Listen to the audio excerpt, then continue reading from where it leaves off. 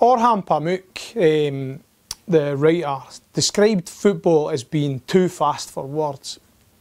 And he talked about his experiences as a kid listening to games on the radio and how the commentary was always like that, a split second behind the actual action itself.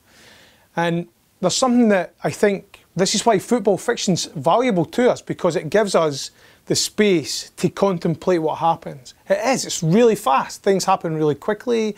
Players make decisions really quickly as well. You know, and I've always wondered, as a player, like what was going on in someone else's mind when they make a pass or make a tackle or score a goal. You know, what made them make the decisions that they did.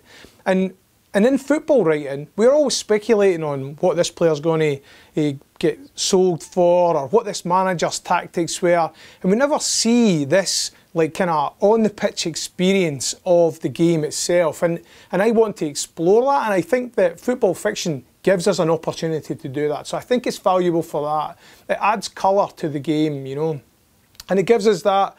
It gives us an opportunity to fill the space that Orhan Pamuk's talking about. You know, there doesn't have to be this kind of glib commentary. See, at the moment, the way that people talk about football and write about football in non-fiction, it's a commentary on the game. It's a commentary on the issues about the game, you know. And I think that fiction allows us to comment on that in different ways. It allows us to add colour and to build a much deeper picture around what's going on, I think.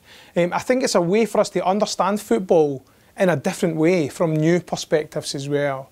You know, and like that's much more interesting and much more engaging than your average player biography. You know, that they're generally not that interesting.